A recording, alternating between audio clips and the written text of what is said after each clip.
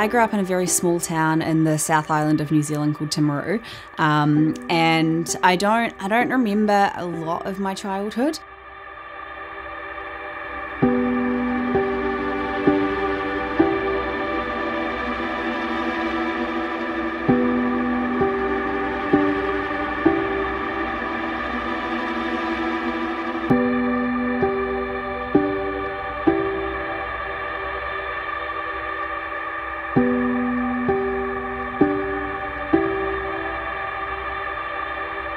I was kind of, your kind of classic toddler that loved Barney and like all of that kind of thing.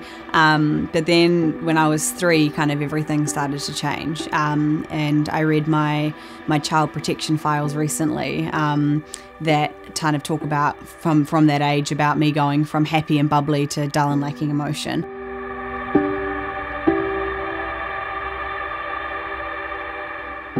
My files say that from about at the age of 3, I was sexually abused by 3 different men.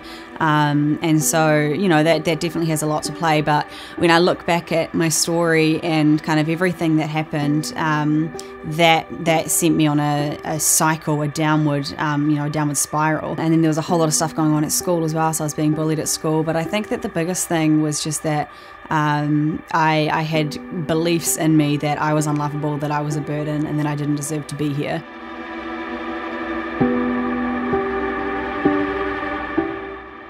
I just thought that life would be easier if I wasn't here. And so I don't know if as a 12-year-old I knew that if I did this that I would never wake up again, but to be honest, I really don't think that I cared. I just wanted the pain to end.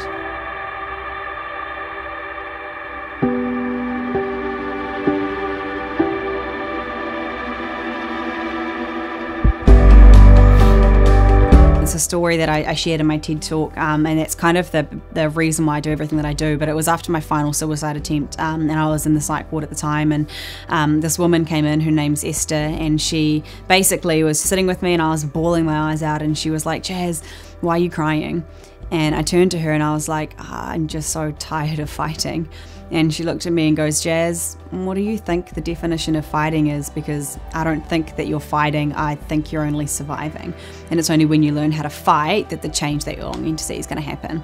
And so I remember taking that and going, shoot, like if I've actually just been surviving this whole time and fighting might change something, then I've got to learn how to do that. And so that's kind of the moment that I can pinpoint that everything started to change.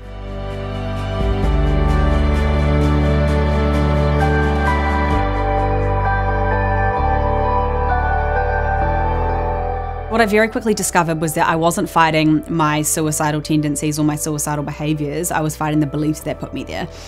So the beliefs, I'm unlovable, I'm a burden, I don't deserve to be here. And so what I did is that I wrote those beliefs down on a piece of paper. I drew a line, and then on the other side I wrote down every single thing that people said or did that contradicted those beliefs.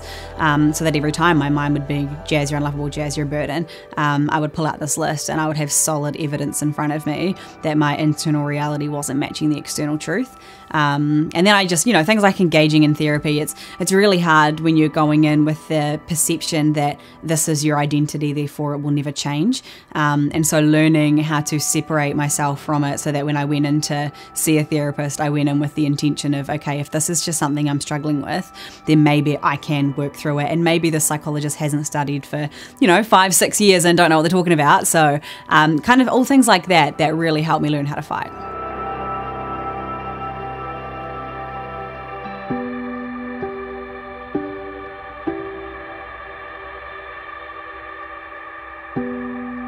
I remember, being in the back of the police car after everything had happened, and I was just bawling my eyes out, and she had her arms around me. And it was probably about 10 minutes later, I looked up and I just saw her crying. And in my mind, I was like, I don't get it. I don't understand why this stranger, someone who I've never met before, is crying because I just tried to take my life. That doesn't make sense to me. And she went above and beyond her job. She was, in the ambulance with me, which they do. But then when we got to the hospital, she stayed with me. She put her work number into my phone and was like, you need to contact me like tomorrow, say that you're okay. I need to know that you're okay because I know that you can get through this. And having someone who genuinely believed in me, that didn't know me, it was really bizarre. And you know, everything I now get to do, I credit to Constable Campbell for that night, because she quite literally physically saved my life. But yeah, she's amazing. And now I get to do a lot of work with police. So I just spoke at a conference last week actually in New Zealand with a whole lot of officers. So it's kind of done a full 180.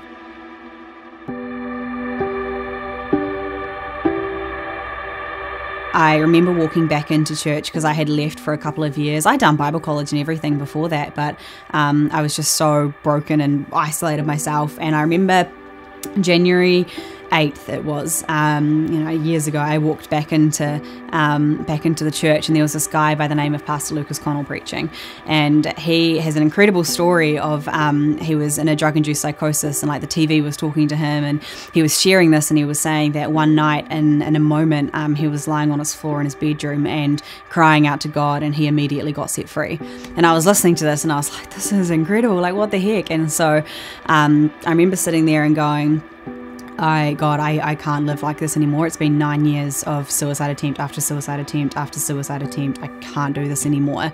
And I actually just have to give you everything, which is scary because people who are suicidal, freedom is one of the most scariest things, because that means losing control. That means losing relationships that are built upon crisis, all of that. Pastor Lucas did an altar call, and there was probably like 150 people that responded, and I was down there literally front and centre, and he was kind of praying over everyone in general, and then came over to me and started praying and prophesying, and in that single moment, 9 years of suicidal tendencies gone. Nothing since. But what I learnt was that God was able to do that because I learnt what it was to live free. So then when he set me free, I didn't run back into my cage. But yeah, so it's been a massive part of my journey, as well as the community and my church. I love my church, and you know, my mentors and everyone's kind of come from there. So it's a massive part for me in my recovery.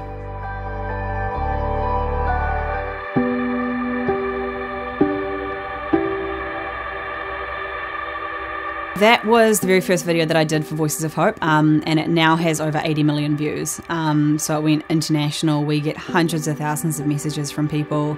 I think one of my favorites it was from a mother in Canada, and she emailed us and she was like, I've been trying to say, like, email you for a couple of weeks. I haven't known how to say it, but my 15-year-old daughter, she had decided that she was going to take her life. She had written her suicide note, got her method ready, and then she just jumped on social media to message her best friend goodbye. At the top of her newsfeed was your video, Dear Suicidal Me, and so she watched it, and as she watched it, she realised that she didn't want to take her life anymore, so she ran into my room, suicide note in hand, and sure enough, everything was set up in her room. So, you know, saying thank you so much. My daughter's still alive now because of that, and that's one of thousands of messages like that we've had from that video, and kind of everything else that we've been able to create within films for Voices of Hope.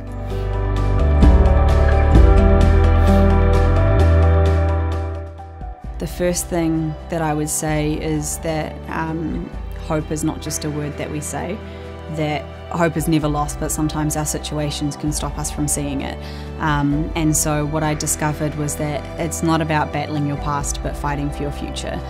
We spend so long battling the things that have happened to us or battling the things that we've done, but that really doesn't get us anywhere except in circles. And it's only when we choose to look at the future, even if it's one day ahead, even if it's 1 week ahead, and decide to fight for that, knowing that you are so worth it, that you're not what your mind is telling you, that you're not a burden, you're not unlovable, you don't deserve to be punished. Whatever it is that your mind is telling you is not true.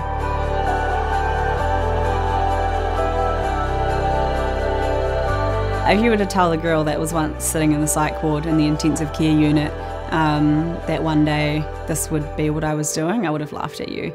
And the crazy thing is, there was a guy, him and his wife have pretty much become my parents, Wayne and Libby, and Wayne was sitting with me in the intensive care unit after that final suicide attempt, and I was like, you know, I was all medication and like I was really out of it, and he just goes, Jazz, I think one day your story might change the world. And I was like, yeah, whatever, like I'm in a psych ward. I don't think so. I'm not even going to be alive next year. But he saw it before I could. And now to kind of, you know, sometimes I literally just have to sit back and look at everything that's happened, because everything's going so fast now, which is amazing. But to remember where I was is so humbling, because I now get to just represent hope in everything that I do, that if I can do it, if the girl from the psych ward can do it, then so can you.